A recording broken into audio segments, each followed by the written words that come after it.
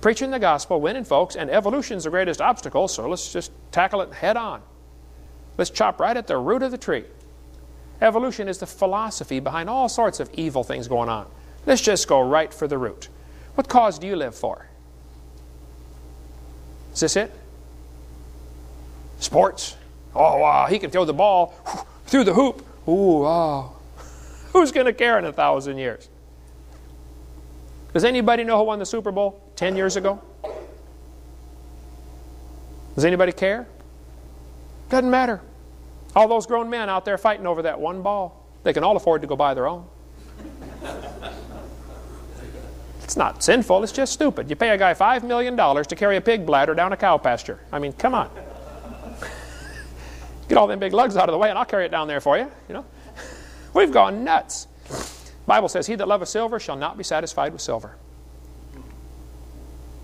The people that have millions of dollars, do you know what they want? More. The people that have 50 pairs of shoes in their closet, you know what they want? More shoes. The people that have a big house, you know what they want? Bigger house. People that have a fast car, you know what they want? Faster. I guess, yeah, true. It takes us a whole lifetime to figure out things in this world do not satisfy. People that play golf, 5 hours a week, you know what they want? Oh, 6 hours a week. 7, 8, 9. Hey, did you know if you spend thousands of hours practicing at golf, get the grip just right, shoulders curled, this thumb and finger make a V, pointed toward this shoulder, same thing over here, knee slightly bent, shoulders curled, club face perpendicular to the ball, bend the right elbow first. If you practice for thousands of hours, someday you will be able to knock a ball into a hole in the dirt. And the angels rejoiced. Oh. We have gone nuts. The Bible says, seek those things which are above. Set your affection on things above. Love not the world, neither the things that are in the world. The lust of the flesh, the lust of the eyes, the pride of life. It's not of the Father, it's of the world. And the world passeth away.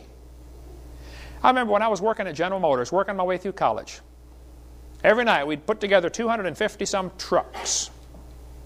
Assembly line, come by, do my thing, another one comes by, and we do my thing to the truck. And I thought, everything I'm doing here is going to burn. It's all going to burn. When we were working at M&A together, Brother building cabinets, we worked hard, had a good job, but I said, this is all going to burn. It's all going to burn. I want to invest my life in something that's going to last forever. Get our videotape on how to make money and spend it God's way. See the way you really ought to spend your money. Number 10, listen for the trumpet. The Bible says, the Lord himself shall descend from heaven with a shout, the voice of God, the voice of the archangel, the trump of God, and the dead in Christ shall rise first. Southern Baptists, go first, but hey, we're going next, okay?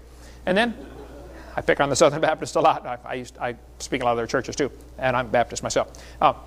We're going to be caught up together with them in the clouds to meet the Lord in the air.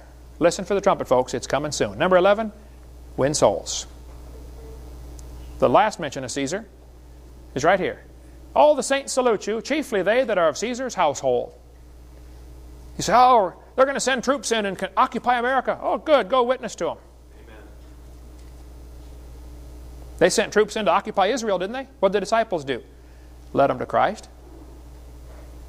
I don't think the disciples sat around worrying about, oh, did you know the Romans are going to send another 1,000 troops to Bethlehem? Oh, really? Hey, get some more tracks, guys. Let's go. That's got to be the attitude we take. He that winneth souls is wise.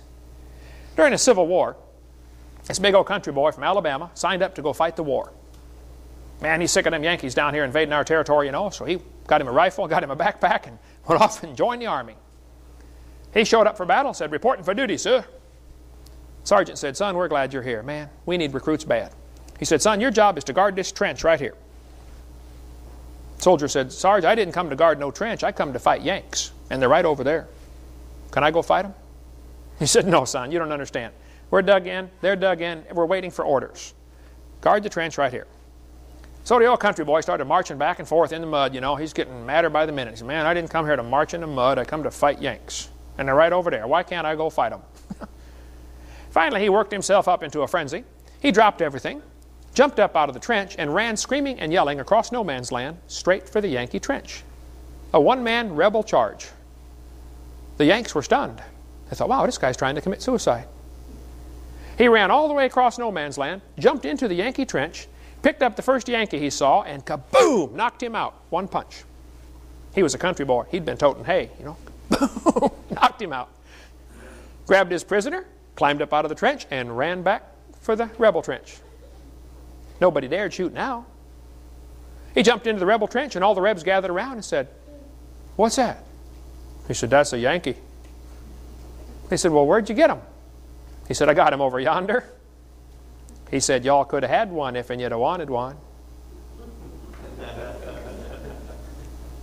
There's a whole bunch more over there. Hey, you know what? I think one of these days we're going to get to heaven, and some people are going to have a crowd gathered around them that they influenced for God. Some of you Sunday school teachers have been faithful for years, and you've influenced thousands of people over time, and you don't even know about some of them. Amen. And you're going to have a crowd of people gathered around you, and somebody else is going to walk up and say, where'd you get all them? You say, well, I got them down yonder on the earth. Y'all could have had one if you'd have wanted one. What do you want? You want to win somebody to the Lord? Or do you want to find out who throws the ball through the hoop? It just, the longer I live, the less some of those things matter to me. When I was 16 years old, I gave my heart to the Lord. Got saved. Started going to independent, temperamental, fundamental, right-wing, radical, chicken-eating Baptist church. Started reading my Bible, growing in the Lord. Boy, it was great. After about 2 or 3 months, a friend of mine said, hey, Kent, let's go to the Heart of Illinois Fair. They've got a fair going on there, carnival, you know, and our job is, as this Christian organization is to try to get all these people saved at the fair. I said, I don't know how to get anybody saved. They said, well, don't worry about it. Just come with us. All you got to do is go out and do a survey in the crowd. Ask them a question. Would you like to get to know God better?